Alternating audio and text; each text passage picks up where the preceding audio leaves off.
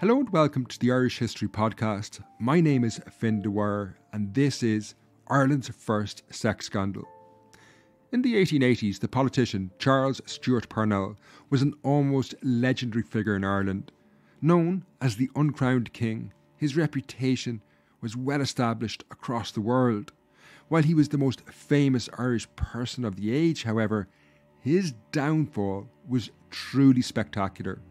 In 1890, Parnell became embroiled in a sex scandal that gripped the English-speaking world. The sensational story of this scandal that broke at the height of the Victorian era is the fascinating story covered in this episode. Now, to explain the scandal, I'm joined by Dr Lloyd Meadhbh Houston. Lloyd is an academic, and their book, Irish Modernism and the Politics of Sexual Health, looks at the pivotal role this incident played in Irish society and formed ideas around sexual health. You can read articles written by Lloyd at their website, lmhouston.co.uk. There's lots of content there. I have links to it in the show notes below, but that link is lmhouston.co.uk. As I say, it's well worth checking out. But to begin our conversation, I asked Lloyd to give you a background to Parnell. As you'll hear, Parnell's backstory is crucial in terms of understanding the scandal.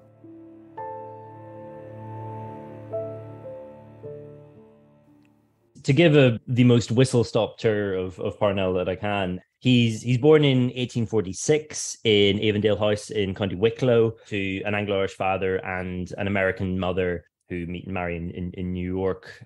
They're a sort of well-liked, albeit sort of debt-ridden landlord family. There seem to be good landlords, quote unquote. And they have a family history of sort of involvement in liberal politics, which is not all that surprising for people of their sort of background. But what is perhaps slightly more surprising is there's also sort of anti-English or, there's a nationalist sentiment that's in the last few sort of generations of their family leading up to Parnell that also shapes his sort of political thinking. And it looks like he's all set to sort of follow in this tradition in a fairly unassuming way until he kind of belatedly stands for election as an MP for the Home Rule League, as was in 1875.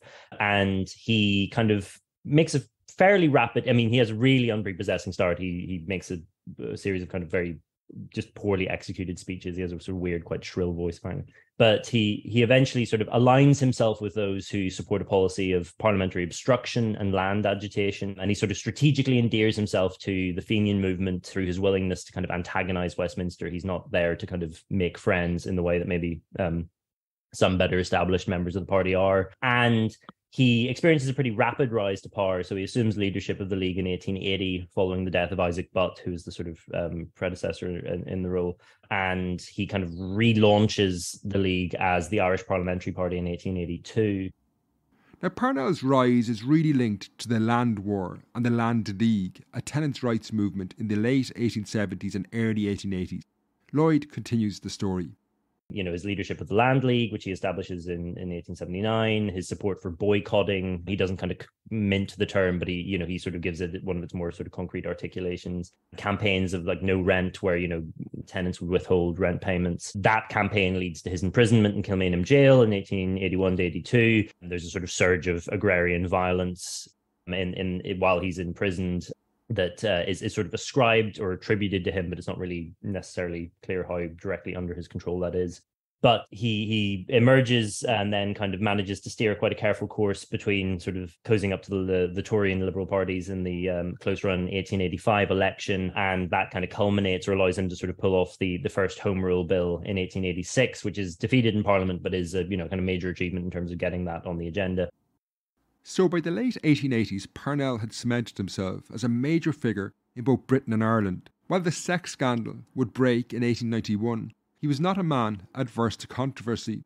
His opponents had tried to bring him down in a sensational conspiracy of sorts in 1887.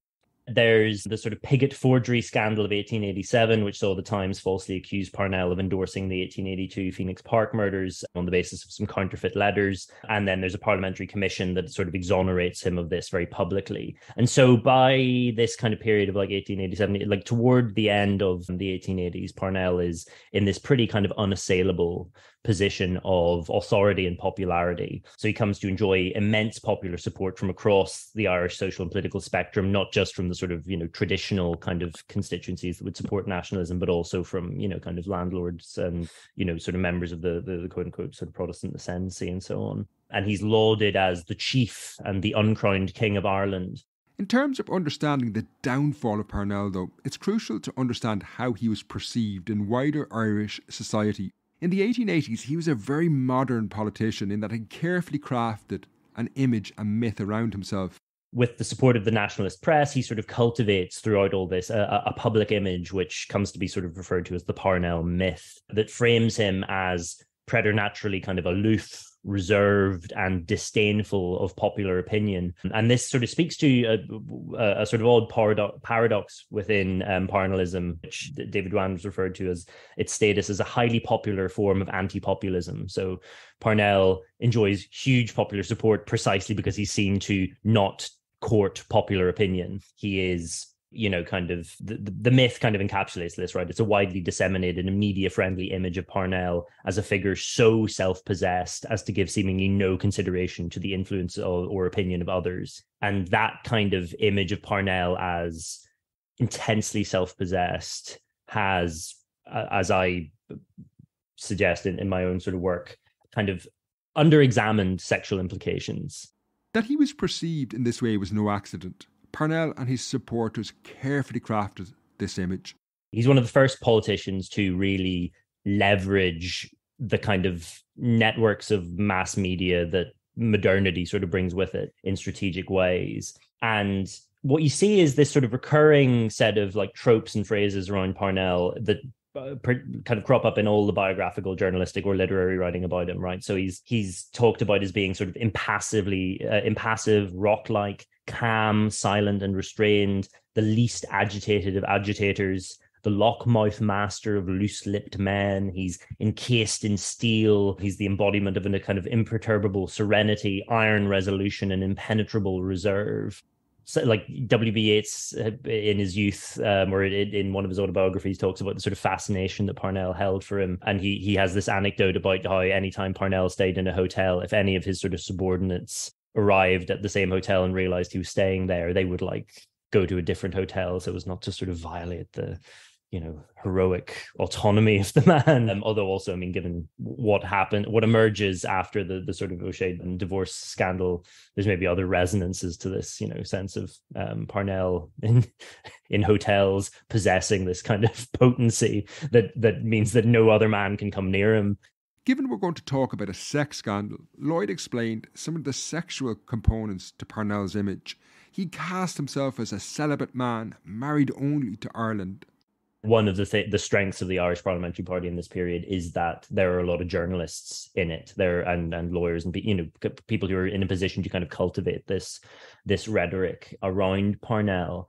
And yeah, what you see are the sort of seedings of and the kind of propagation of anecdotes that kind of emphasize this. Like there's a story about him like passing his own brother in the street and refusing to acknowledge him, which because like apparently even to like have a brother would be somehow a kind of diminution of, or he gives him like a kind of wink or something, but it's he's too sort of untouchable. This framing of Parnell as kind of an avatar of masculine self-possession and possessed of these sort of strong passions, strongly checked, to use Joe Palente's language, is bound up with a sort of suggestion of a kind of celibacy, right? That he is not going to kind of demean himself through the kind of perceived contaminations of sexual desire, right? So there are stories that sort of circulate and that again seem to be kind of cultivated by Parnell around his kind of bachelorhood and the fact that he can kind of best serve Ireland. That he's asked why he does not marry, and in interview says I'm married to Ireland and can best serve her as I am, i.e. that his refusal of a relationship on the sort of terrestrial plane allows him to serve Erin on a sort of higher plane. It has its basis in a sort of real life experience, but there's a kind of early heartbreak involving an American heiress that gets kind of capitalized on. So there's an article in the London Leader, for example, in 1888 that sort of talks about this in a really kind of intense way. The Irish people know that under that cold face beats a heart which throbs with love for Ireland. He is indeed the uncrowned King of Ireland, loved with a love and followed with a fidelity which no leader has commanded since the days of Hugh Roe O'Donnell. There is a kind of shadowy tradition that in early manhood, Charlie Parnell was crossed in love. He certainly has not been crossed in love since he took off his coat to fight the Battle of Ireland. She has been his queen, his mistress, the only love of his heart, his dark Rosaline. Now, obviously, there's a whole set of tropes there being, the Dark Rosaline kind of gives the game away in terms of like the debts this owes to the poetry of someone like James Clarence Mannion. And, this idea of a hero foregoing real life intimacy in order to serve a kind of idealized Ireland that is as old as the hills. And Parnell is just putting a particular kind of advantageous contemporary spin on it. But it is one that certainly kind of frames him as, or makes legible the ways that this kind of self-possession is tied in with questions of sex and the kind of regulation of sex. So you'll have heard there in that kind of talk of, how under that cold face beats a heart which throbs with love. There's a sense that Parnell's kind of celibate, bachelor restraint does not mean that Parnell is lacking in kind of virility, right? He is that there is underneath this surface, there's a roiling kind of potent energy that is being contained, but in a kind of deliberate and self-possessed way. While Parnell projected this image and went to extraordinary lengths to create the myth, the reality of his life was, unsurprisingly, very different. Parnell had been conducting a relationship for nearly a decade, and when this broke into the open, it scandalised the Victorian world. Behind the scenes, from around 1880, things are quite different. In that year, he first meets and very quickly becomes infatuated with and involved with a woman called Catherine. At that point, she's Catherine O'Shea, and Catherine O'Shea is married to Captain William O'Shea, who is a member of the Irish Parliamentary Party. He's MP for County Clare. He and his wife have been sort of amiably separated for quite a few years by the time Parnell meets Catherine. So, they've had like 3 children together, and in the manner of respectable marriages of this day, they drift apart, but, they don't bring the publicity that like divorce would. They're just functionally separated. But they're on good enough terms that Catherine is keen to advance her husband's career because, in ways that I suppose also benefit her. And to that end, she arranges to meet with Parnell in the aftermath of the 1880 elections and invites him to a dinner. He is unable to attend. So eventually she goes to Westminster and meets him in a sort of courtyard. And, apparently the spark is sort of near instant. And very shortly thereafter, they commence an affair. Now, affair is a very charged word that I think, in our view, carries with it connotations of, kind of secrecy and sort of emotional intensity. And there are shades of that. I mean, Captain O'Shea is initially not terribly happy about this, allegedly sort of challenges Parnell to a duel and so on. But for a variety through a combination of sort of self-interest, as much as anything, partly to advance his own political career, and partly because, possibly because Catherine is due to inherit a great deal of money from a wealthy aunt. He sort of makes his peace with this. And so for most of the 1880s, Parnell and Catherine live a kind of relationship that is an open secret in Westminster circles, right? It's the subject of kind of gossip in London. It's alluded to in the press very obliquely occasionally, but functionally they keep a house together in Eltham in London. They have 3 children. The first is stillborn, 2 survive, and they live a fairly sedate kind of functionally married life, or they're 2 people in a long-term partnership. And it's pretty evident that O'Shea connives in this, right? He's aware of it. He does nothing to kind of stop it past a certain point.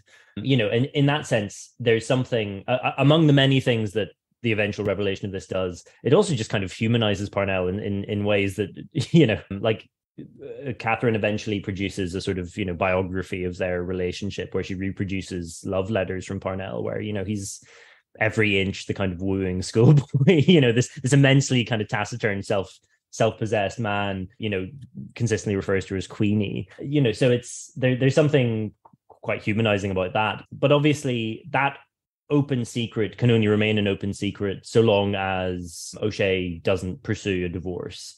And for a variety of factors that it's still a sort of subject of speculation, quite what tips his hand, but something to do with a feeling that he can no longer extract anything kind of politically valuable from the situation, but also the fact that it becomes clear he won't have access to this money that Catherine stood to inherit, leads him to bring a divorce suit in the dying days of 1889. So it's like sort of in the run-up to Christmas, basically. It's in December that he brings this suit.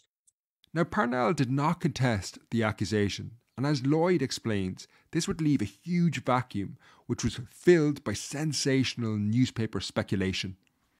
Through his unwillingness to kind of contest that, Parnell holds back a lot of information that might exculpate things. So he doesn't sort of stress O'Shea's kind of connivance in this. And so that leaves a lot of room for press speculation. So there's like all these sort of, stories about like Parnell climbing down fire escapes to kind of escape from being discovered in Catherine's room, or all of these sort of like, various sort of aliases he has to use, like Fox and Prescott and so on. His previous image was in this context easily turned on its head and used against Parnell. All of this stuff now kind of becomes a huge problem for Parnell, right? So the propensity for sort of unknowability now becomes a kind of malign secrecy, right? A sort of sordid, kind of hiding of shameful deeds. And his restraint is now kind of in tatters, right? The idea of him as someone who is self-possessed is completely gone, right? He is prey to his desires. It was often thought that the Catholic Church led the charge against Parnell, but in fact they were far more cautious and waited to see how other forces reacted, as Lloyd now explains. Many figures within his circle who want to continue the cause of Irish kind of nationalism are now in quite a difficult position. The Parnell scandal is perhaps most familiar in popular culture through James Joyce's sort of rendering of it in A Portrait of the Artist, where it seems like it's the Catholic Church that initially comes from Parnell. That's a bit of a misrepresentation. What kind of actually happens is that it's the Liberal Party is very dependent on the sort of so-called non-conformist conscience, and it's actually English sort of Protestant opinion that turns first. And then once it becomes clear for the Liberals that they can't maintain their kind of support base, if they support Parnell, they go, which makes the Irish Parliamentary Party go. And then it's actually the Catholic Church who are, as in so many things, snaky. They are, it's only when they see that, this is non-viable, or, the public opinion pretty uniformly has turned here, that they then begin to denounce Parnell from the pulpit. But they were actually fairly sort of reserved initially. But collectively, what you see is a sort of outpouring of increasingly sort of scandalized rhetoric around Parnell. And this prompts a split in the Irish Parliamentary Party. It kind of comes to a head in a kind of committee room in Westminster, where a sizable minority of the party remain loyal to him, but the majority kind of painfully accept that he is too compromised. I mean, they're in an unenviable position because they have to choose between abandoning their leader and being seen to kowtow to English popular opinion, and standing up for a man who is, in the logic of the day, kind of immoral. And so they choose what they think is the more sort of politically expedient option, which is to privilege the Liberal alliance and the possibility of home rule over the man. The political split fueled one of the most bitter divides in late 19th century Irish politics. Lloyd now explains how the rhetoric used against Parnell was highly sexualised. One of the most striking things about the rhetoric that's used to critique Parnell, to my mind, in the aftermath of this split in the Irish Parliamentary Party, is its kind of insistently sexualized and medicalized kind of register. So the architect of much of the sort of anti-Parnellite rhetoric is a fellow called Timothy Healy, who was a sort of fairly senior figure in the party, a solicitor and a newspaper owner. And he establishes a sort of new paper to go after Parnell. And through editorials and speeches, Healy consistently frames Parnell as this kind of congenitally unstable sort of sex maniac.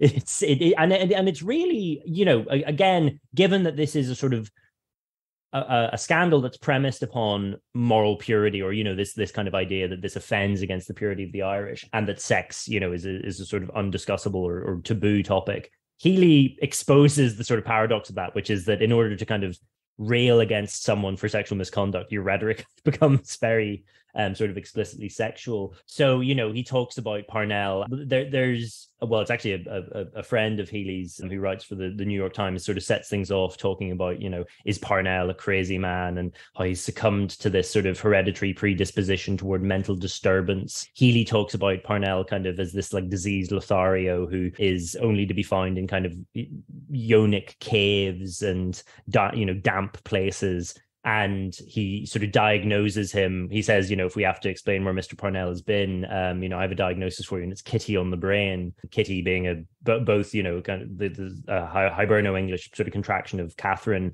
but also a contemporary sort of byword for a sex worker. And this sense of Kitty on the brain both speaks to the way in which his judgment has been compromised by desire. This became bound up in the conceptions of sexual health at the time. Lloyd's work focuses a lot on the impact of this on the scandal. Now, it's worth bearing in mind that sexual health was viewed very differently in the 19th century. What we understand as sexual health today is generally focused on the well-being of the individual, but in the 19th century, it had a very different meaning.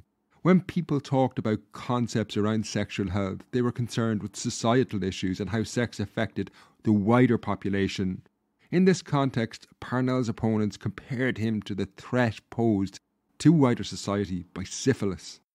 In my work, I sort of explore how that suggestion of kind of mental disease and it's that's propagated by sex is very resonant with kind of contemporary understandings of syphilis, right? Or a contemporary sort of discourse around syphilis. Like, long story short, syphilis in this period is thought of as being, it literally is sort of congenital. It can be passed on not just through sexual contact, but it can also be passed on sort of in utero. So a child born to a syphilitic mother can experience all of the sort of, symptoms thereof. And those symptoms in sort of advanced forms of syphilis, particularly if it affects your mind or your, kind of sort of cerebrospinal sort of system, can kind of result in what's called general paralysis of the insane, which is this state of sort of, it's akin to dementia, basically. But it's often discussed in terms of kind of leading people to become increasingly sort of unrestrained in their behavior, but also kind of increasingly megalomaniacal.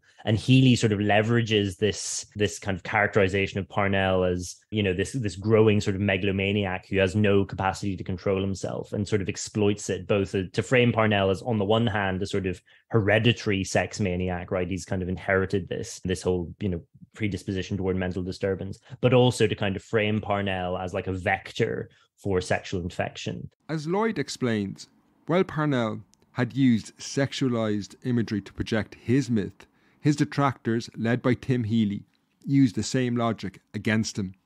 This kind of culminates in Healy using essentially the kind of same logic that underpinned the Parnell myth, this image of, kind of health being a kind of hygienic masculine virility, to kind of call for Ireland erect and in its strength, to kind of purge from its system the corrupting humor that Parnell is trying to kind of infuse it with. So there's not all of this is kind of out and out sexual health rhetoric per se, but my argument is that if you sort of look at it in toto, and if you kind of situate all of this medical kind of discourse of corruption and infection and so on in relation to the inherently sexual nature of Parnell's perceived transgressions, what emerges is this really lurid kind of picture of, Parnell as, a kind of like Dorian Gray or Dr. Jekyll figure, this kind of corrupt sexual menace that, because he is understood to be almost kind of consubstantial with the nation, right? There are times where, Healy talks about how Mr. Parnell and Ireland might be used as, interchangeable terms.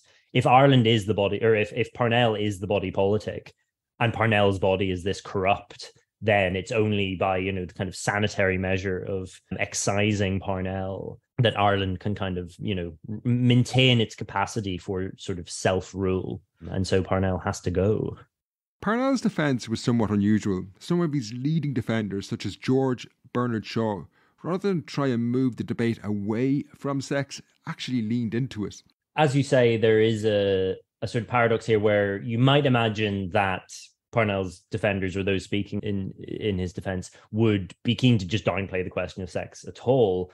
But that's not necessarily always what happens. So, one of the people sort of who does jump to Parnell's defense is George Bernard Shaw, who in a couple of sort of open letters that he publishes in a sort of liberal newspaper, talks about how the case of Parnell does is expose the sort of deficiencies of divorce law in England and the need to kind of reform that law. And the kind of defense Shaw mounts is very much rooted in what we would now kind of understand as a sort of eugenic model of sort of public health. So he sort of talks about how while the Parnell case is being kind of obsessed about by morbidly sexual members of the press, so he's already framing them as kind of sexually kind of compromised in the same ways that they're suggesting Parnell is. But actually all it really does is expose the need to reform divorce law, because Parnell, in pursuing this relationship with Catherine, is pursuing a kind of healthy and natural relationship, and that attempts to kind of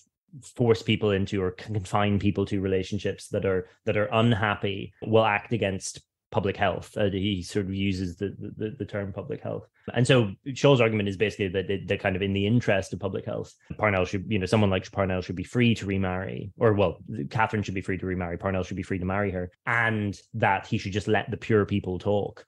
The difficulty I think that Parnell has is that maybe Shaw has, is that the pure people are talking, but they're using the same rhetoric.